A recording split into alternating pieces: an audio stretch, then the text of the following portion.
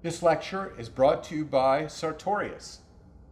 Fun fact, Sartorius has the longest fibers in the body. They can be up to 30 centimeters. Imagine that, a muscle cell 30 centimeters long.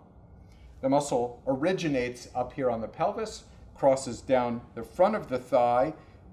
When it contracts, it generates a hip flexion moment, a knee flexion moment, an external rotation of the hip that puts you into the sartorial position, the position used by tailors in old times. So this brave little tailor is shown using his Sartorius in his work day. Sartorius is paired here with another muscle, the tensor fasciae lata, a mouthful, so we frequently call that the TFL. It's a muscle that also crosses in front of the hip, generates a hip flexion moment, and is important in running. So the two key muscles, Sartorius and TFL.